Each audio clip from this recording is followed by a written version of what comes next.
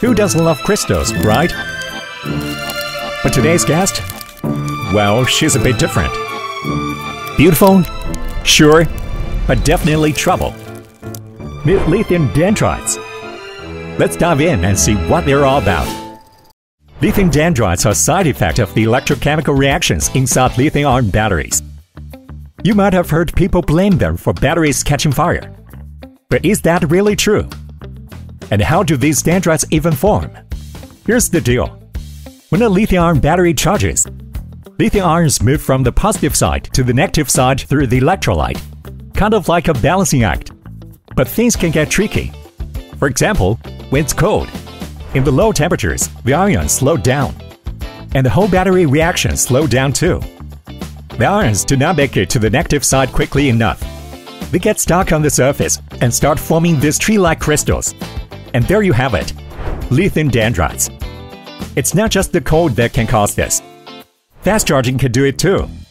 When the current is too strong, the ions don't get a chance to settle. It's like pouring water into a cup too quickly. If you go too fast, it splashes everywhere instead of filling the cup. Now, before you panic, dendrites aren't quite as scary as they sound. Most of the time, they don't actually peer through the battery's separator. Here's why. The separator is a thin layer with nano-sized holes that let lithium ions pass through. It sits between the positive and negative sides. And there's a descent gap, usually tens of micrometers. Dendrites, on the other hand, are typically only a few micrometers thick. So they'd need a lot of time to grow before they even reach the separator. But can we fix this problem for good? CATL took on the challenges and came up with some clever solutions, focusing on both the battery's internal structure and its management system. First, they improved the electrolyte by twiddling the solvents and additives to help lithium ions move faster and more safely. They also upgraded the negative electrode material, switching from a flat 2D graphite structure to a 3D design.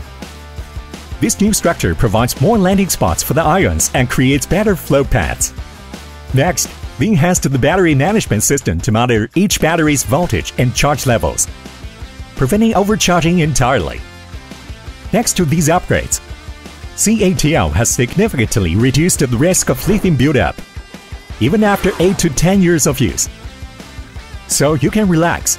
Your battery is in good hands. And that's a wrap for today's video. Don't forget to like, subscribe, and join CATL in building a better, more sustainable future.